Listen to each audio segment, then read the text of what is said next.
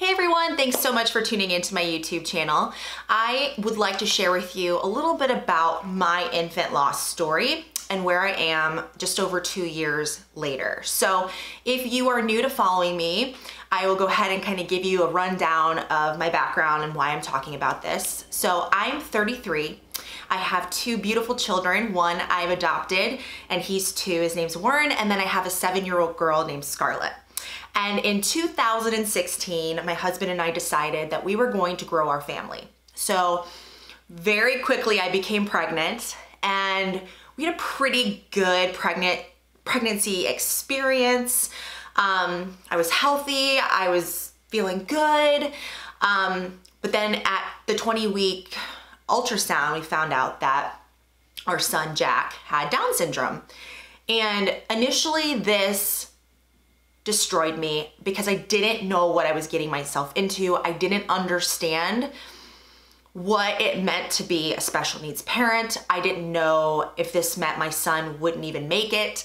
I just heard the words Down syndrome and my ignorance to that caused me to completely fall apart. So in an effort to kind of get a handle on how everything was going and where things were headed, I went and I interviewed a bunch of other families who had kids with Down syndrome, and I quickly fell in love with these kids and I became excited about my pregnancy and about becoming Jack's mom. At 32 weeks, and guys, it may seem like it's easy for me to say these things and easy for me to talk about it because I'm just kind of just saying it. But I have spent the last 2 years in and out of tears, and I've gotten really used to being able to talk about it now. So I hope you don't take this as insensitivity. So when I went, one morning I was feeling my belly and I didn't feel him as active as normal. And then later on in the day, I was pressing on my belly and he was in the same exact position. His butt was up on the top of my stomach and he was just not moving. And if I were to press on his back, he would kind of move a little bit, and he hadn't moved.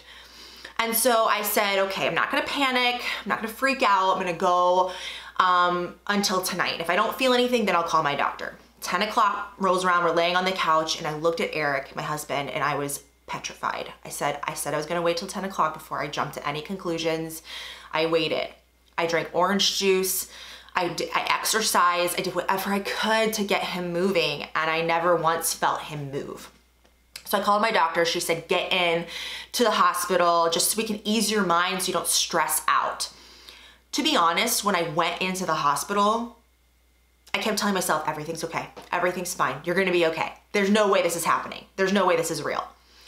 I get there, they instantly find a heartbeat. And I knew it wasn't his because it was like 130s and that was mine. And I knew with babies, it was a little bit higher. So when they told me that it was 130, I just knew it wasn't him. And they couldn't find it. 15 minutes went by and they brought in a resident, they did an ultrasound, and the first thing I saw on the screen was his lifeless body. He was hunched over and just not moving. And you could tell he wasn't alive. There was no heartbeat. And the resident looked at me and just said, I'm so sorry. And I can't really remember what went through my head in that moment, but I know that the feeling was pure anger. I was so pissed because I had gone through 32 weeks. I had fallen in love with this baby. I prepared myself for a major life change, going from having 1 child to 2, and then finding out that I'm gonna be a special needs parent and preparing myself for that. And so I remember laying back in the hospital bed and screaming, no. And it was more of this like animalistic response. It wasn't like shock. It was just no, no, no, no. And I looked at my doctor and the midwife and I said, is this real? Am I dreaming? And they both said no, and they felt so bad. They were crying right next to me. And they said, do you want to go home for a little bit and process the whole experience, or do you want to go through with delivering the baby now. And I was like, please don't make me deliver him on top of having just lost him. Now you want me to go through a real delivery to deliver a dead body. And that right there was like salt on the wound. The wound was already there, and then somebody jammed a bunch of salt in the wound. And I laid there and I had to make that decision. I'm gonna have this baby tonight. And I have to be strong enough to withstand hours of labor, just like I did with my daughter, but there will be no reward at the end. In fact, it will be a tragedy. That, coming to terms with that was sickening. It was awful. It was impossible. And I remember looking at Eric and being like, they're going to have to give me some drugs. Like, I am going to get the epidural. I don't care. Like, drug me up. I don't freaking care. I don't want to even feel this. I don't want to be alive for it. I don't want to be around for it. Give me all the Xanax, like whatever. And I'm in no way condoning substance abuse. But when you're in that state of mind, and if you've gone through what I've gone through, you know that sometimes you just want to disappear and you do not care how. And in that night, my game plan was to get as high on pain medication as they will let me. Whatever's legal. Like, I'll take it if it's legal. And we did the, I think it's called Cervidil, the medication to make you go into labor. And I was like, this pill is just gonna make me go into labor? I couldn't believe this. And we sat in the hospital room and we just looked at each other. And I said, I don't feel like this is real. I feel like I'm dreaming. I honestly have no idea what to feel. And as the night progressed and things started to really set in and it started to become real to me, I was throwing up. I started to throw up because of the idea of having to give birth right then and there and not being prepared. The idea of how unfreaking fair it is to give birth to someone that's not alive. And then to feel his weightless body in my stomach was a whole other experience. I kept moving him, just willing him to wake up, please. And I was so alone in that night, in that moment, being in that bathroom by myself, shrilling, crying, throwing up. It was awful. And in that moment, I really had no faith to hold on to. I was upset, I was angry, I hated everyone. So I went back to the room, fell asleep, got some rest, woke up at 8 a.m. in labor. And I was so upset and so exhausted from crying and hyperventilating and throwing up. And I asked for Stadol. So we did that. And I just laid there staring at a wall. I had no idea how to react to what had happened. I just laid there staring at the wall. And out of nowhere, my body was in full-blown labor and I was too late for the epidural. I was already I was at 10 centimeters. I don't know how I magically withstood that without screaming, but I just laid there. I was in so much shock. I almost didn't feel anything. And when they said, you know, right about 7 centimeters, are like, do you want the epidural? It's probably too late, but we can still try to give it to you. And I was like, no, actually, I want to feel every ounce of this pain because it's going to make me feel alive and feel the pain that my son felt when he died. And so I gave a few good pushes and he came out and he was beautiful. He was absolutely perfect. Every inch of him. His eyes, his skin. And what was really hard was how cold his body was and how dark his lips were. And I just kept crying and holding him and pretending that he was real. You become somebody else in that moment. You are not with it. You become almost crazy. And I had him in my arms and I just started singing him lullabies and telling him how much I loved him. And every time I put my nose against his, it was ice cold. I'll never forget how cold his face was. And so they gave me an entire day with him and I held him. And then I said goodbye.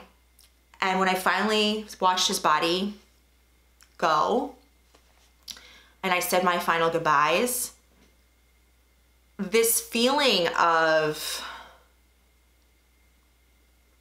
feeling destroyed, feeling like a failure as a woman, feeling like a failure as a mother, feeling like I had lost something so dear to me, and feeling so angry and upset. The anger took over everything. I was so sad, but the anger was worse. I was angry at everyone. I blamed everyone and everything. So we went home and I began to abuse the medications that I was given. I started drinking heavily. I started smoking cigarettes. I was really looking for just about anything to numb the pain. And then within a month or two, I was pregnant again. The pregnancy was hard because I was still grieving Jack. I was very depressed. I was very sick physically. I had lost a ton of weight. I was losing hair. I had been diagnosed with Hashimoto's right after that and hypothyroid.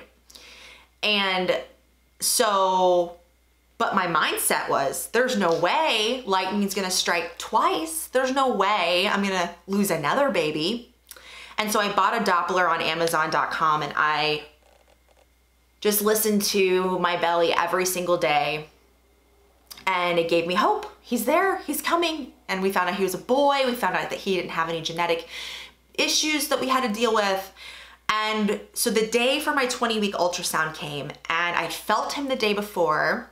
I got my Doppler out, all cheerful, like I get to see you today. And I just, I just want that peace of mind before I drive in to go see you, because I remember the last time I saw an ultrasound and I never want that to happen again. So I put the Doppler on my belly and I could not find his heartbeat. And I had found his heartbeat several times before that. And I knew exactly where to look. So we get to my doctor. She says, "Oh, I'm sure you're okay." I'm hysterical. Ultrasound time, we see him, same exact lifeless body. And I flew my body back and I just screamed no again in the same anger.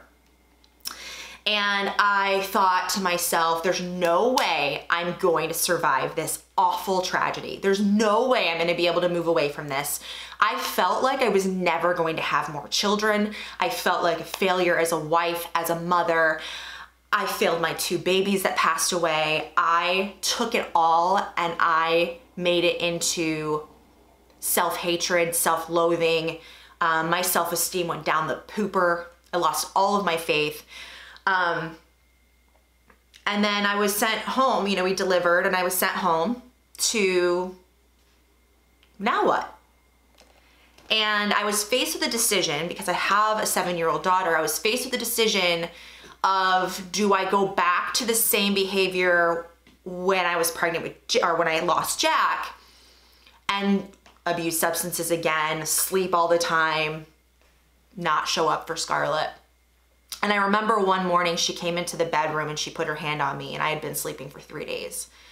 And I said, "Mommy's getting better. Mommy will be back, I promise." And she put her hand on my shoulder and she said, "Mommy, you don't need baby Jack or baby William to make you happy.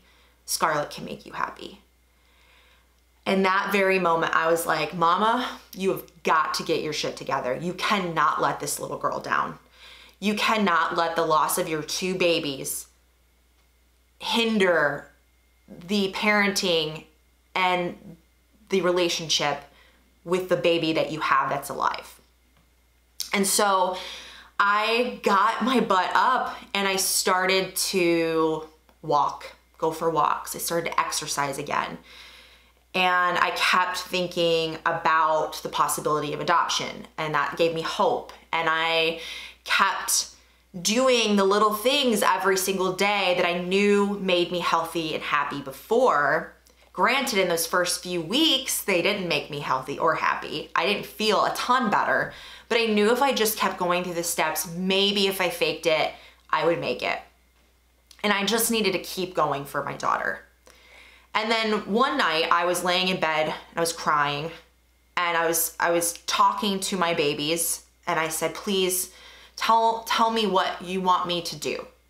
I want to honor your life. I'm not going to just go and ruin my life because of this. I want to honor you too. I want to be the best mom that I can be for Scarlett, and I want to be the best wife I can be for your daddy. And this instant thought came over me. If my boys were alive and if they were my age, they would want me to just go on living as happy and as healthy as I could. So I immediately started therapy, and I saw a psychiatrist, and I was able to get on an antidepressant. I was able to start therapy, and slowly I started to feel better. I could tell that the real me was coming back. And every single day, I just focused on what those boys would want for me and their sister. I kept every morning, I would go into Scarlett's room and I would kiss her face and just stare at her and just count my blessings that she came into my life, and I had her. I had a healthy, beautiful daughter, and I needed to appreciate her.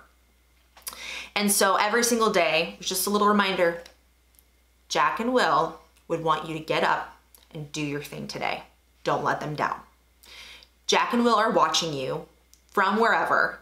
They see what you're doing, and you can set an example of giving up, or you can set the example of moving forward. And I almost felt guilty at first moving forward. I felt like I was a bad mom for not grieving them harder, but I had this little girl that I needed to show up for, and I had my future self that I knew I wasn't gonna give up on. So I started exercising 30 minutes a day. I started trying to eat better. I was taking my medication every single day, seeing my therapist once a week. And after a few months, we started to look into adoption. And we knew it was gonna be expensive. We knew it was gonna be overwhelming and crazy. But every inch of my soul told me it was the right thing to do. I wanted to take the anger and energy and excitement and frustration from those losses and put them into something positive. And so we decided that we were going to adopt a special needs baby. Boy or girl, we wanted to have a boy, but we said boy or girl, whoever needed us most. And it was scary, scary thought, because wow, we're gonna go from this comfortable family of 3 to a family of 4 with a special needs child. And we were not ready. But we had mentally prepared ourselves for a baby with Down syndrome with Jack. So we were mentally ready to be special needs parents. So that's what we did. And going forward and putting myself into something that's positive, a positivity project, knowing that I was going to do something major in the name of my boys, in their honor. I was going to give another boy or another girl an amazing life. And I promised my boys that I was going to do that. And there was no stopping me. That anger, that frustration, that energy, I poured it into finding my baby. I poured it into saving the money, raising the money, putting the money aside, selling things to get the money. Adoption is so expensive. And fortunately, special needs adoption isn't as expensive, but it ended up being pretty expensive. But I poured my heart and soul into finding my baby. I poured my heart and soul into adoption awareness and connecting with other moms who had infant loss happen to them before. And between pouring myself into those relationships and getting to know other moms who had stillborn babies, and then going through the adoption process, I had a mission, I had my mind busy, and I was going to honor my boys. And that's how I chose to do it, because I wasn't feeling like I was healing. I didn't feel like I was healing until I got Warren, my son who is 2, who I adopted. I didn't get that feeling of I'm living my purpose, everything's okay, until I put Warren in my arms. The day he got in my arms, it was like bricks had been lifted off my shoulders. I finally had my son. I finally was able to bring honor to my boys by bringing that love and energy and that hope into Warren's life and giving him an amazing life. And funny thing, I say giving him an amazing life, but truly he gave us an amazing life. He is such a gift and a blessing. And people say, oh, he's so lucky to have you guys. You're so amazing. And I'm like, no, we're lucky to have him. We are so lucky and so grateful for his birth mother, his first mom. Every single day I count my blessings and I thank her. I've never met her, I never will. Unfortunately, we have a closed adoption, but I send all the loving vibes her way. She's an awesome chick, I'm sure. And I got busy just focusing on healing, being Warren's mommy, being the best mommy for Scarlett, appreciating them so very much, and just pouring my heart into raising awareness for adoption, special needs adoption, and just being the best mommy that I could for them. And also supporting and talking with other women who had gone through miscarriage and stillbirth. I really loved getting involved on Facebook group pages, different forums. So anytime I saw someone struggling, I reached out, I shared my story with them, we talked. It was a huge, huge healing factor for me because I was connecting with other women and we were growing together. A lot of them were going through the adoption journey as well. So it was nice to have that sisterhood. I will say that every day that went by between adopting Warren and losing Jack and Will, it was excruciating, but I just went through the steps of life. I cried at the drop of a dime. You can ask my husband, we'd be in the grocery store and I'd see a baby and I'd just lose my mind. I'd run into the bathroom sobbing, or we'd be driving down the road listening to happy music and I would start hysterically wailing. And Eric didn't really understand it. And I think it's because it's a mom instinct thing. Something was missing in my mom instinct jar and just something was so broken inside of me. And every time I saw a mom with other kids and they were getting frustrated in the grocery store, every time I saw a baby, I lost it.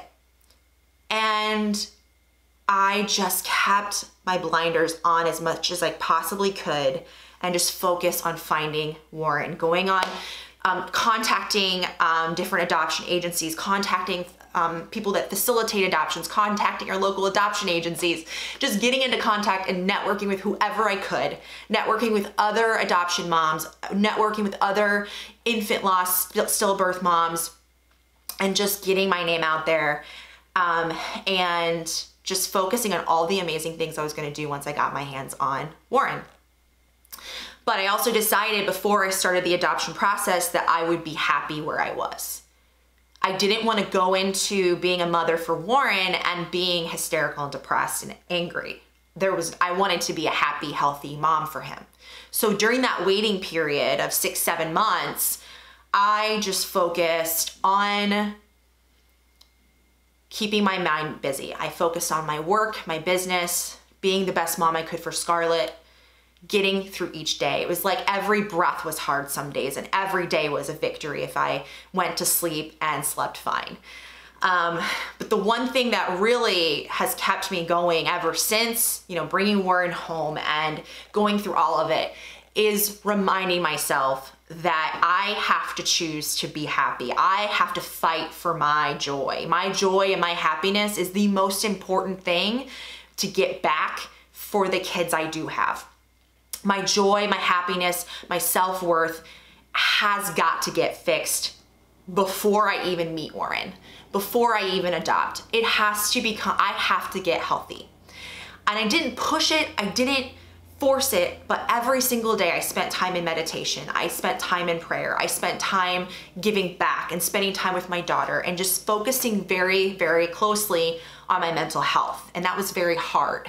I took a lot of me time. I took baths and went for walks and contacted friends and just sat on the phone with other moms that were going through what I went through. And that helped me kind of bridge the gap between becoming Warren's mom and losing the boys. And so here I am, Warren's 2. So it's been 2.5, 3, almost 3 years since everything went down in 2016. And here I am, the happiest, the strongest, the most awesome, badass mom that I could be. And I contribute this joy and where I'm at in my life right now and the healing to the constant reminder that the boys are watching me and they need me to set the right example. And my kids that are alive need me to be happy because I let them down if I'm not happy. I let my husband down if I'm not happy. So that was my project. For the last 2 years, it was Project Get Anita Happy. So it meant exercising every day. That meant eating healthy every day. That meant reading personal and professional development every single day, spending time in meditation and in prayer, traveling with your family, getting immersed in culture, and then writing letters to the boys. I wrote a lot of letters to both Jack and William, and I felt like they were hearing it. I know that sounds weird, but I just felt like they were hearing it because I felt comfort come back my way. So if you are struggling and if you've gone through what I've described, or if you've had a stillbirth or a miscarriage, please feel free to email me, follow me on Instagram, message me that you watched this video, and I'd love to connect. I'd love to kind of share any advice I could with what I've been through. Again, it's all about what you do up here. You've got to get this right as soon as possible for your future kids, for the kids that you have, for the kids that you lost, for your spouse, for your future self. You owe it to yourself to be happy. And so that's got to be your number one goal. And you have to take it one day at a time. It's not going to happen overnight. It didn't happen overnight for me. It took years. But every day I made it a priority to at least put some time in for myself. So thank you guys for watching. That's my update 2 years later, where I'm at and how I'm doing, and a little bit about my story as a mom to an adopted son and 2 babies who are in heaven. Thanks so much for watching.